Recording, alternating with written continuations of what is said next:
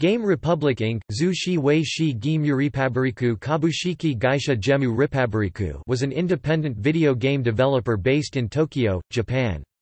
The company, which employed just under 300 individuals before its closure, was founded on July 1, 2003 by Yoshiki Okamoto after he departed from Japanese game developer and publisher Capcom. He began working at rival game developer and publisher Konami in the 1980s, and was responsible for such arcade games as Gyrus and Time Pilot. He then moved to Capcom, where he worked on many franchises, such as 1942, Resident Evil and especially Street Fighter II. While Game Republic was a completely independent developer able to produce titles for any publisher and/or platform they desire, during the company's early years it had enjoyed a close relationship with Sony, with many of their early titles funded by and produced in conjunction with the publisher.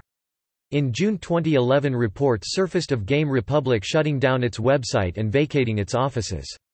Many of the former Game Republic developers have been hired by Tango Gameworks. Games